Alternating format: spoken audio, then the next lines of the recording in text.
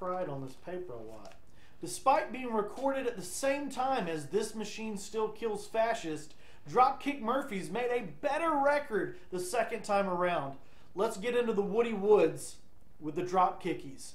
The exuberant joy of My Eyes Are Gonna Shine opens this album into the fresh wooded farmland of Ireland.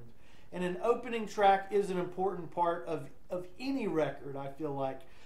This one just let me know that I was in for a quality recording and an emotional good time, which is very important in listening to music in every song ever. The Violent Femmes come a-calling on Gotta Get to Pipsqueak, or whatever that says on track 2, Poughkeepsie. And while there aren't much like Violent Femmes vibes on the track, the two bands sonically complement each other. And I don't think anyone broke a leg or died during the recording of that song, so that's pretty cool.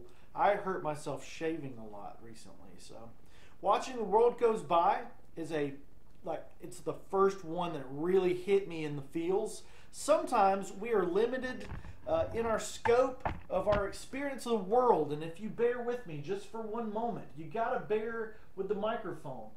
We are going to talk about our limitations in this world. We're limited of our scope of the world by what we have or what we don't have, right? That's the big one, what we don't have. And while we may not be able to travel the world on a whim, you know what, my friends? This is pretty serious. If you are hurting, if you're depressed, if you're sad, if you have any of those negative emotions, which I've got some negative emotions right now that I'm dealing with, go out in nature. Okay, you might not be able to fly to Germany, you may not be able to fly to Costa Rica or the Bahamas, but it costs nothing to get out of your house. Like, even if there's no woods or trails around you, just get out, walk down the street. Yesterday I walked around my neighborhood for 30 minutes just to get some exercise. Just get out and get help if you need help. Get away from everyone and clear your mind. Okay, back to the punk rock jolliness. I Know How It Feels is another relatable song about being, about knowing how it feels, right? That's not what I have to say here. Underworked, underpaid, and bills stacking up. And he's singing about being dragged in front of a judge, the entire world just being against him. That's some of the most powerful stuff that I've heard in my life. It just really, that song really hit me really hard. It really made me feel something. The next song that comes to mind, it brings The Clash into my brain. By way of Hawaiian riffage, which isn't something I expected to say in 2023 or any year. So thank you, you punk rock bastards.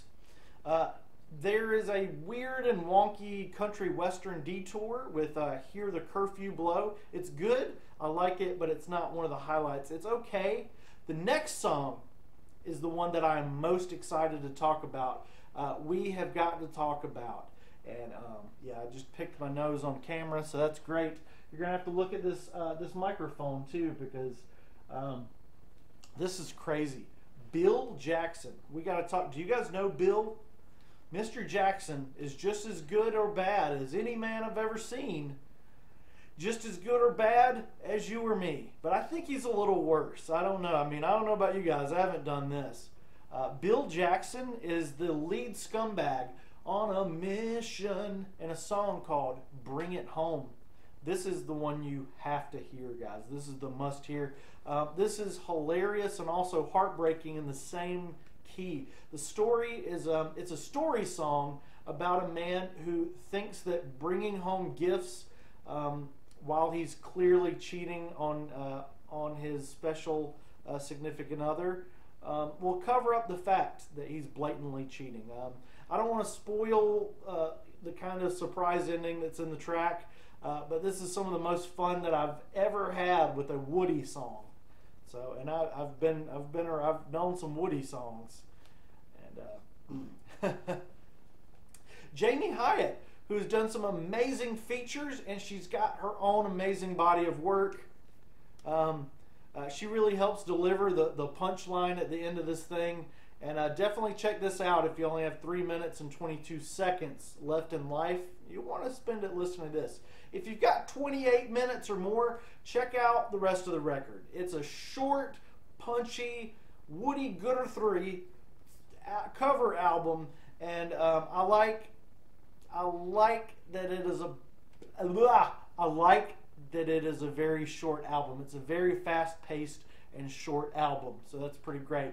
When I Was a Young Boy sounds more like an old school Dropkick Murphys track, like an original Dropkick Murphys, you may say. Maybe something from the Blackout era, like something like that. I really, really like that Blackout era, man. That's my favorite Dropkick era. Just the kick in the Irish pants that I need to make the finish line. That was, oh my gosh, Blackout era. You guys, oh, you bastards. There's a battle cry against Bad Old Adolf coming in later in the album, and then there's a Tulsa version of I'm Shipping Out to Boston at the very end.